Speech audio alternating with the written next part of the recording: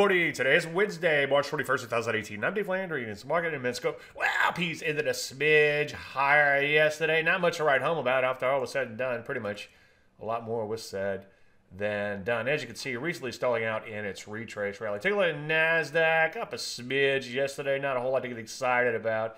As you can see, so far, stalling after just trying to break out. As I've been saying quite a bit, these V-shaped recoveries at high levels are hard to sustain. See recent weekend charts and market minutes for more on that. Take a look at that Russell. As you can see, pretty much Flatsville there. So far, failing to break out past its prior peak in here. A lot of areas like the S&P itself stalling in a retrace rally, such as drugs, manufacturing, retail. The list goes on and on. Technology, like the NASDAQ, looks a little bit better, but as you can see, some of these areas like hardware and software have pulled back to their breakout levels, and some areas like the semis have pulled back slightly below their breakout level. So what do? Well, just continue to be very selective. The best action might be no new action. Any questions? As usual, Dave at Atlanta.com. I'm Dave Landry, and you started Market Minute.